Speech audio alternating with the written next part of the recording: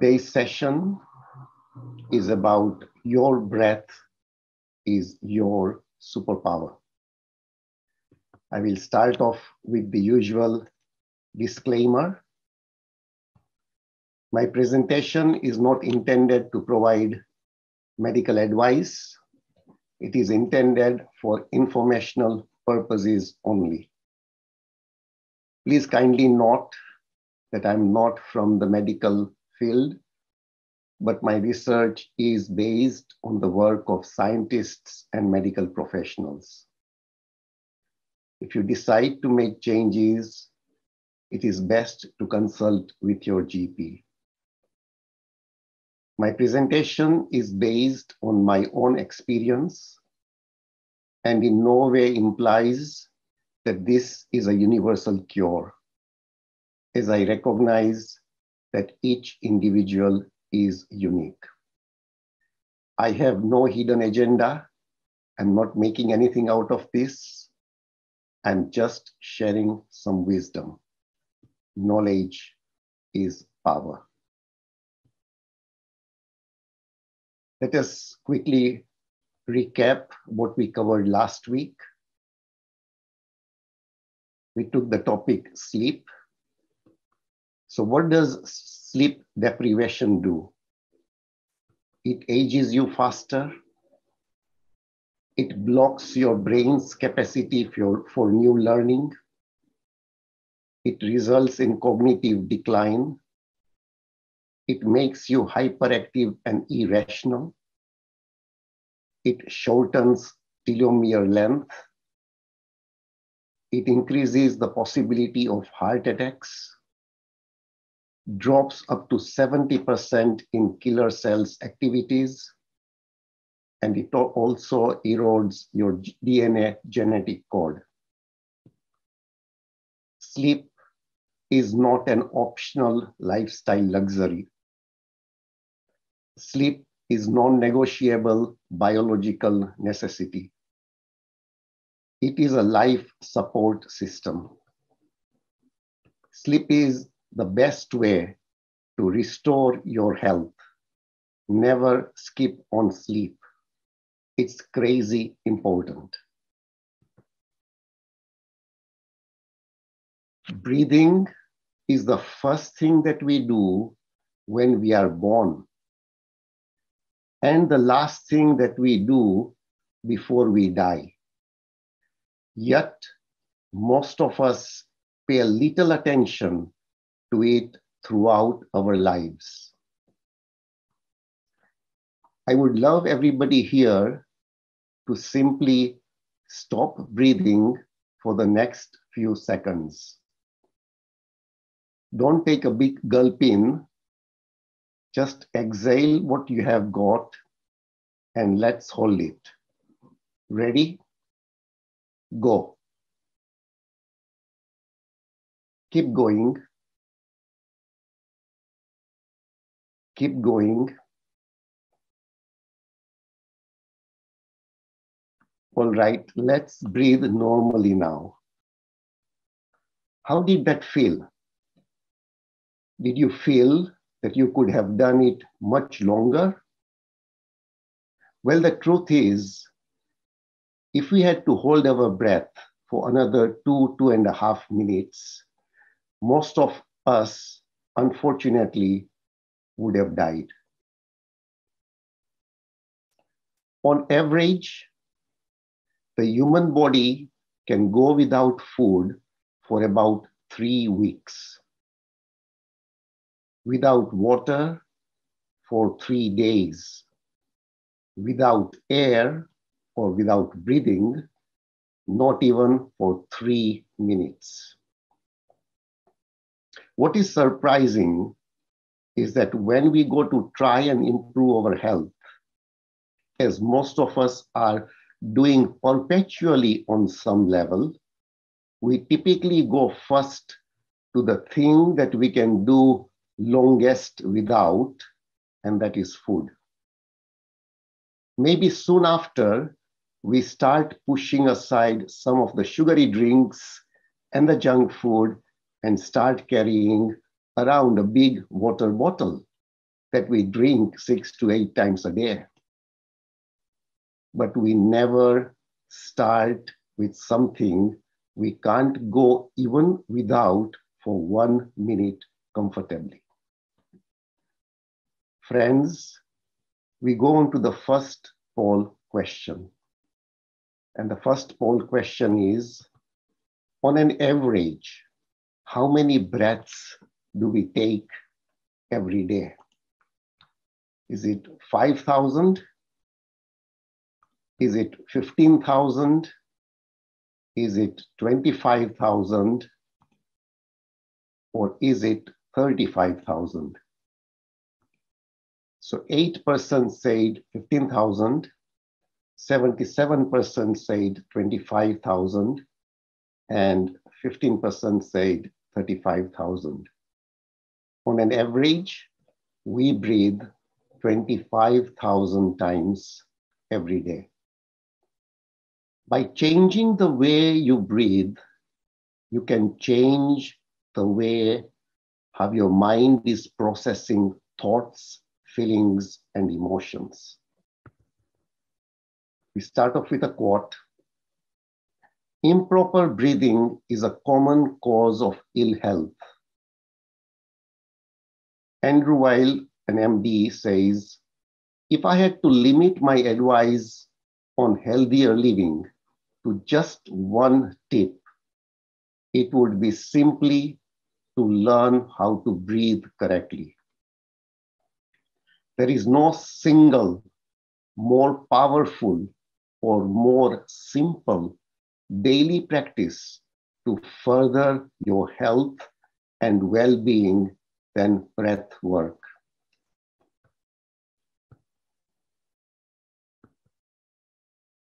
By changing how we breathe, we can change how our mind processes thoughts, feelings, and emotions. Researchers who have studied breathing for 50 years say how we breathe absolutely affects us. It even affects the density of our bones. It affects us down to the atomic level, subatomic level with electrons. We take in 30 pounds of air into our lungs and out of our lungs every single day. So if you think that the air and how we take in that air and how we expel it doesn't affect us, you are wrong. It affects us much more than food. And you can eat all the right foods. You can exercise as much as you want. But if you are not breathing correctly, you are never, ever going to be healthy. So once we take control of this unconscious ability to breathe,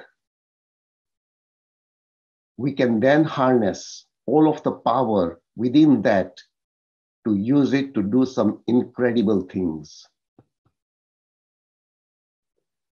The first step about breathing is to be conscious of it and to understand that this isn't something we should just be running in the background, but something that we can and need to take control of. We are going to look at two very simple, healthy breathing habits which are transformative. I'm not going to ask anyone to spare half an hour or an hour every day or to completely change their lifestyle. We are going to look at adopting healthy breathing habits no matter what you are doing. First healthy breathing habit we are going to look at is how important it is to breathe through your nose. What goes on when someone breathes through the nose compared to their mouth? So what are the benefits of nasal breathing? Humans are designed to breathe through our noses from birth. It's the way we have evolved, and there are reasons we default to nasal breathing. Inhaling through your nose offers many more benefits to the body than taking in air through your mouth. When we are newborns, we breathe in and out through our noses all the time. This is related to how our throats are configured, so we can breathe and suckle at the same time without choking. It is a survival mechanism. Our noses are also designed to process the air that comes in very differently than what our mouths can. These are intentional and functional parts of our body's design to keep us safe and healthy. Here are the good things that your nose does that your mouth doesn't when you breathe in. The first one is temperature control. Your lungs aren't huge your lungs aren't huge fans of air that's too hot or too cold. Unless you have an obstruction, your nasal passageways will warm and sometimes cool when needed the air to your lungs. Your mouth doesn't have a way to do this. For example, winter runners who breathe deeply through their noses get warmed air without sending a chill to their lungs, versus those who breathe through their mouths.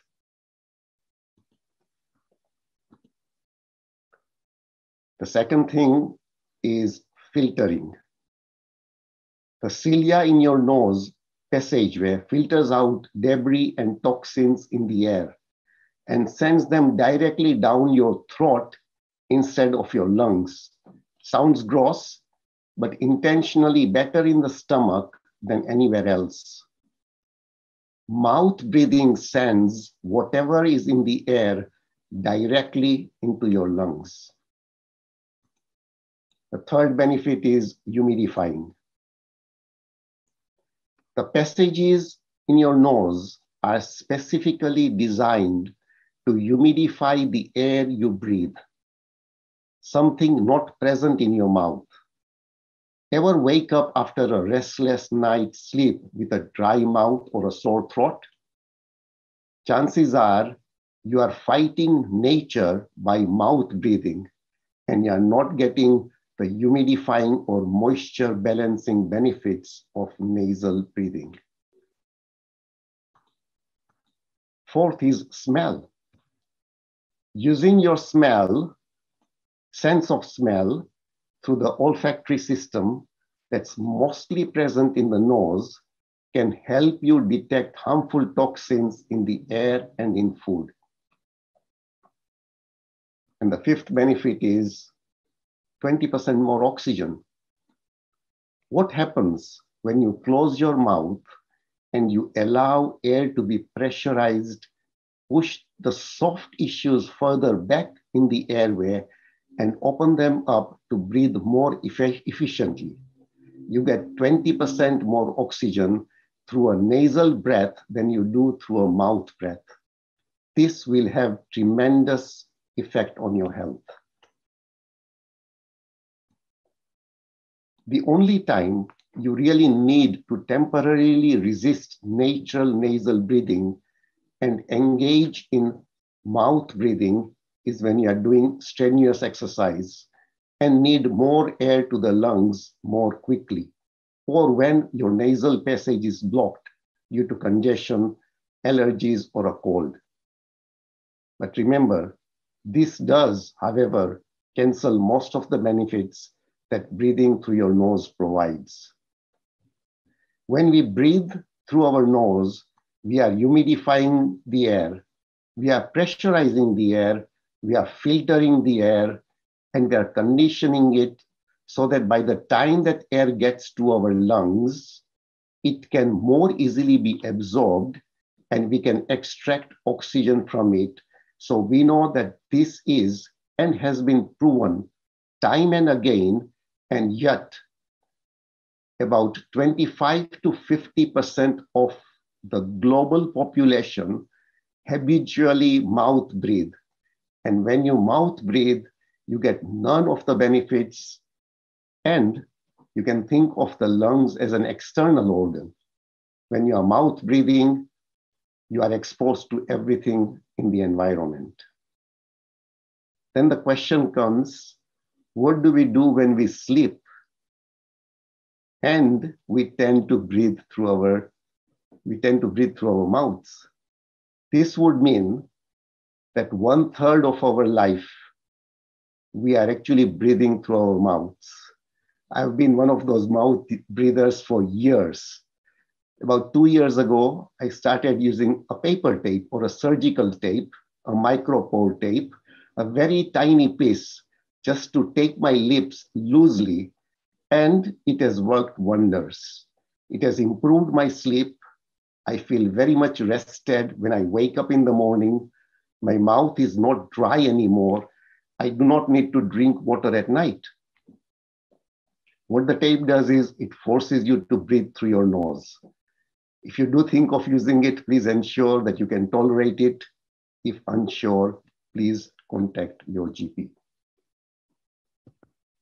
The quickest way of filtering air and conditioning it is this wondrous organ right in front of our faces called the mouth, called the nose. It is completely underappreciated and underused in society. Breathing affects your respiratory, cardiovascular, neurological, gastrointestinal, muscular, and psychic system, and also has a general effect on your sleep, memory, ability to concentrate, and your energy levels. This is what Donna Fari, an author and a yoga teacher, says. We are going to do a small exercise now. All I want you to do is continue breathing normally as you are. All I want you to do is count the number of breaths that you take in 1 minute. I will tell you when to start counting and when to stop. Number of breaths you take in 1 minute. Please start counting now.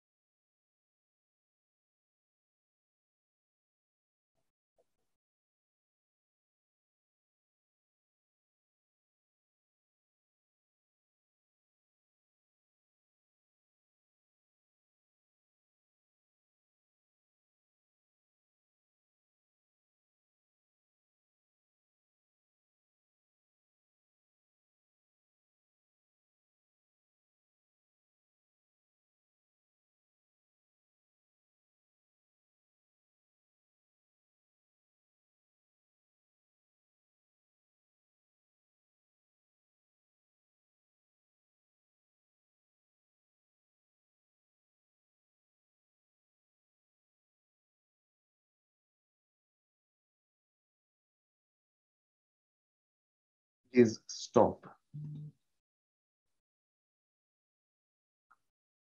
So we go to our next poll question, which is how many breaths have you taken in 1 minute? So from the results, 8% said that they had 6 to 9 breaths. A further 8% said 10 to 12. 46% said 13 to 15. And 38% said more than 16. This is quite important. And when we come towards the end of today's talk, you will understand why it is so important. And I will cover how we can change our breathing pattern to breathe less frequently and yet derive more benefits.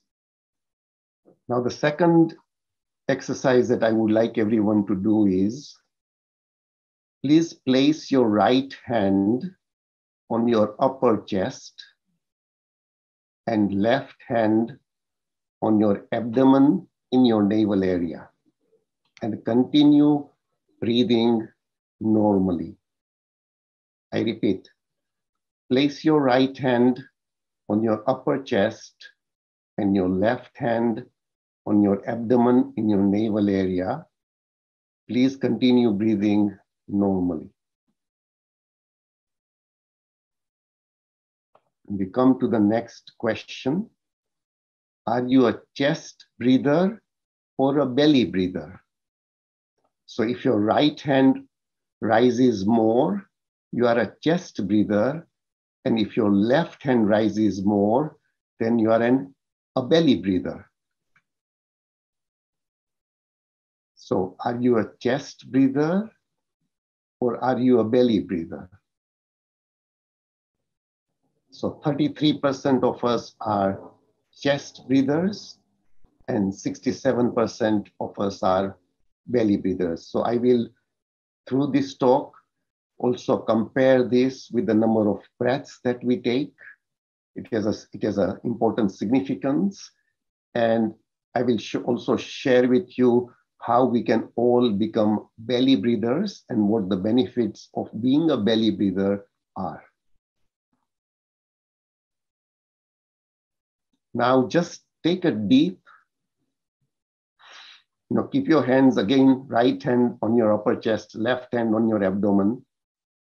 Take a deep and full inhale and a slow, long exhale. Did you notice any change in your breathing?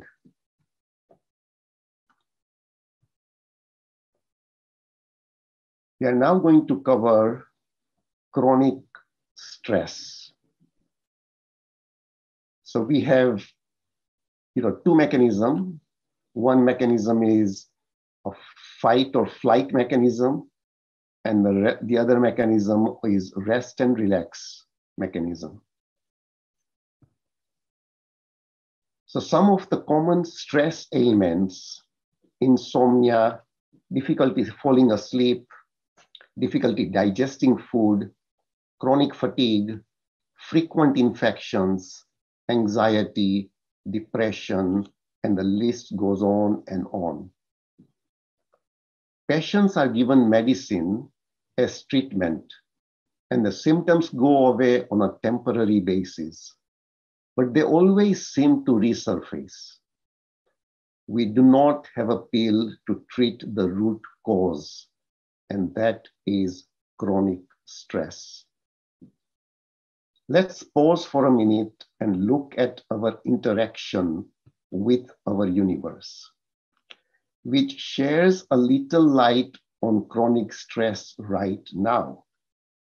So you're all listening to me, and your brain is either telling you, this is very interesting, let's sit at the edge of the chair and listen. Or it is telling you, this is becoming boring, let's take a sleep right now. Before I said this was all happening on autopilot. And you were not even aware of this interaction. So being aware of this interaction is the first step to understanding chronic stress. Let's assume we are in a forest and we see a lion or a tiger. When we see a lion or a tiger, the brain immediately starts sending dangerous signals to our body, and the heart starts pounding faster. We can either run away from the danger, or we can choose to stay there and fight the tiger. This is the fight or flight response. And remember, in this mode, all the non-essential functions of the body are shut down. There is no time or place for digestion, sleeping, growth, repair, or maintenance.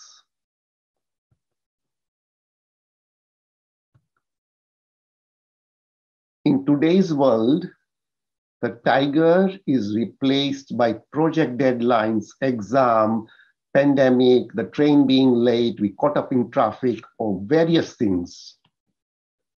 In chronic stress, the tiger lives, but the perception of the tiger never leaves the body. Imagine we've had an argument with the boss or near and dear ones, and we have to face them again. What if I lose my job? What if my near and dear one is unhappy? What ifs and only ifs of regret are the tigers that never leave us. Our body was never meant to being in a danger mode for prolonged periods of time.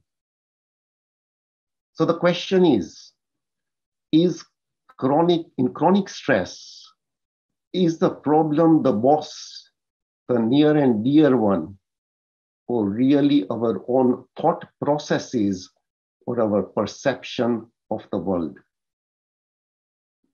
Dr. Stephen Porges did some amazing research into the vagus nerve. This is the nerve that is the throttle that can either turn on fight or flight functions in the body or make us relax. And this nerve is connected to all our organs.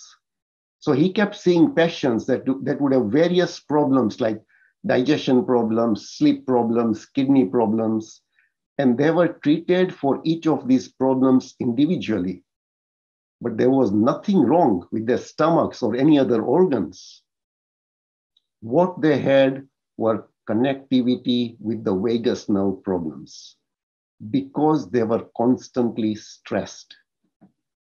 So by being in this state of constant stress, all the signals that those organs normally send to the brain were cut off. So by fixing this vagus nerve connectivity, specifically through breathing practices, through calming practices, all those organs start functioning and all the problems go away. So the important thing now to remember is we inhale and we exhale. Inhale needs to be a full, deep inhale. And the exhale needs to be a longer exhale, a few counts longer than your inhale. So what he says is, when your exhale is even a few counts longer than your inhale, the vagus nerve sends a signal to your brain to turn up your parasympathetic nervous system and turn down your sympathetic nervous system. The sympathetic nervous system commands your fight or flight response. When it fires, your heart rate and your breathing speed up, and stress hormones like cortisol start pumping through your bloodstream, preparing your body to face a threat. The parasympathetic system, on the other hand, controls your rest, relax, and digest response.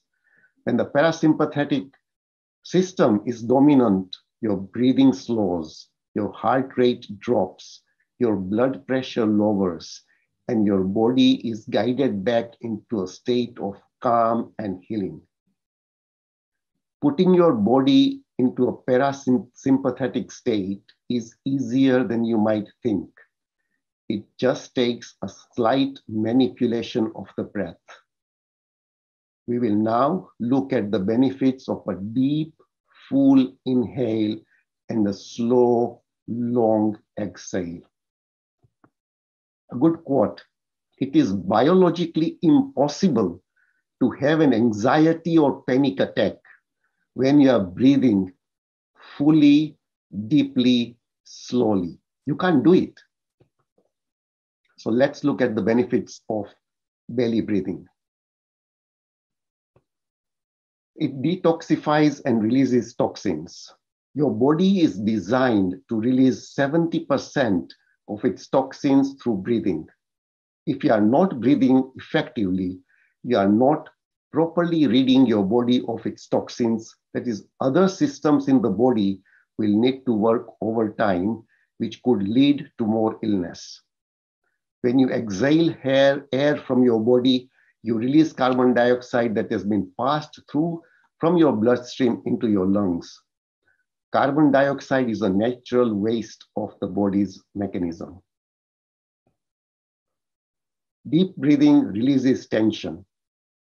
Think how your body feels when you are tense, angry, scared, or stressed.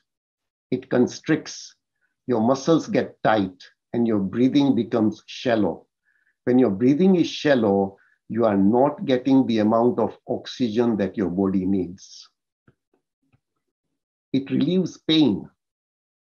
You may not realize the connection to how you think, feel, and experience life. For example, what happens to your breathing when you anticipate pain? You probably hold your breath. Yet studies show that breathing into your pain helps to ease it. The fourth thing is it massages your organs. The movement of the diaphragm during deep breathing exercise massages the stomach, the small intestine, liver, and pancreas. The upper movement of the diaphragm also massages the heart. When you inhale air, your diaphragm descends and your abdomen will expand. By this action, you massage your vital organs and improve circulation in them. Controlled breathing also strengthens and tones your abdominal muscles. And it also strengthens the immune system. Oxygen travels throughout the bloodstream by attaching to hemoglobin in your red blood cells. This in turn enriches your body to metabolize nutrients and vitamins. The sixth benefit is it improves the nervous system. The brain, spinal cord, and nerves received increased oxygenation and are more nourished. This improves the health of the whole body since the nervous system communicates to all parts of the body. As you breathe deeply, the lung becomes more healthy and powerful, a good insurance against respiratory problems. It makes the heart stronger. Breathing exercises reduce the workload on the heart in two ways.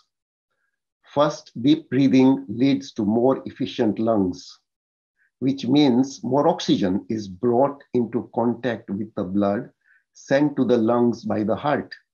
So the heart doesn't have to work as hard to deliver oxygen to the tissues. Secondly, deep breathing leads to greater pressure differential in the lungs, which leads to an increase in circulation, thus resting the heart a little. Then it reduces inflammation. Diseases like cancer only thrive in bodies that are acidic in nature. Deep breathing is said to reduce the acidity in your body, therefore making it alkaline. It stimulates the lymphatic system. As our breathing is what moves the lymph, shallow breathing can lead to a sluggish lymphatic system, which will not detoxify properly. Deep breathing will help you get the lymph flowing properly so that your body can work more efficiently. So many of us breathe way too much. By slowing down the breathing in line with our metabolic needs, you'd be surprised what a transformative effect that will have on your health. And you can breathe this way while you're watching TV, while you're driving, at the dinner table. Whenever you want to start with a few minutes and start developing this, and hopefully it will become a habit. First, we need to acclimatize the body to doing this new form of breathing, which will then become a natural, healthy form of breathing, which we have all forgotten. We now come to pranayama. What does pranayam mean? So pran means life force. It's literally in the air we breathe. It's all around us. And what does ayam mean? Ayam means extension or expansion. So literally, pranayam means longevity through breathing. Now let's look at some statistics of various mammals and how many breaths they take per minute compared to how long they live. So the mouse breathes about 130 times per minute, yet it lives for only 3 years. The dog breathes for 30 times a minute, and it lives for about 15 years. The chimpanzee breathes 14 times a minute, and it lives for 40 years. The horse breathes 12 times a minute, and it lives for 50 years.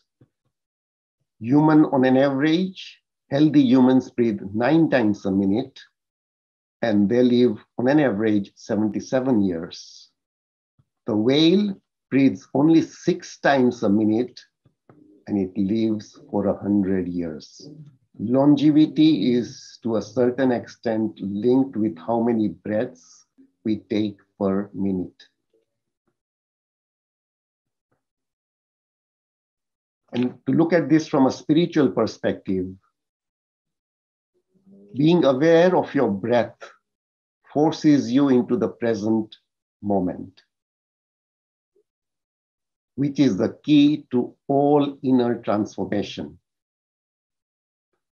Whenever you are conscious of your breath, you are absolutely present. You may also notice that you cannot think and be aware of your breath. Conscious breathing stops your mind. This is from Eckhart Tolle. So in summary, the breath is always with us. It is the most effective calming tool, and it's free. The secret of life is right under your nose. Breathe, let go, and remind yourself that this very moment is the only one you know you have for sure. Oprah Winfrey. What does James Nestor say? No matter what we eat, how much we exercise, how resilient our genes are, how skinny or young or wise we are, none of it will matter unless we are breathing correctly. And the final 2 simple things that we've learned today. The nose is for breathing and the mouth is for eating. A deep, full inhale, slow, long exhale. This is the key to longevity. This was session 6. In the first 3 sessions, we covered the introduction, we covered fasting, and we covered feasting. The next 3 sessions, we covered the mind, which is meditation, sleep, and breathing. And our session 7 is all about moving more. Move more to live more. Thank you, everyone.